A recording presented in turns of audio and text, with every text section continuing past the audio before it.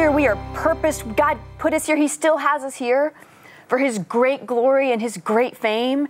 No matter what we've been through, no matter what we've done, no matter how awful we think of ourselves, no matter the shame we believe, the lies we believe, God wants to use that for His glory.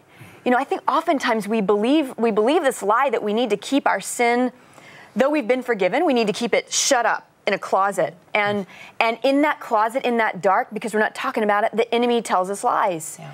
But it's when we open the closet door to our sin and we begin to speak about it, we begin to talk about it, that the enemy loses his grip on us. You know, we allow the light of God to shine down on our sin, and now Satan's like, what do I do with that? You know, what do I do? Like, I can't. She's glorifying God. She's making God famous with what the enemy meant for our destruction. God wants to use for His fame.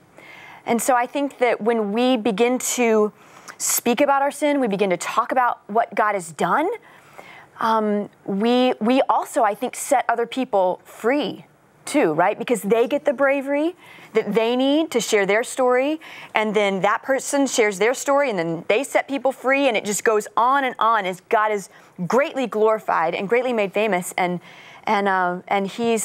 He's pleased with that, and we live into our purpose. This life that we've auditioned for is now purposeful.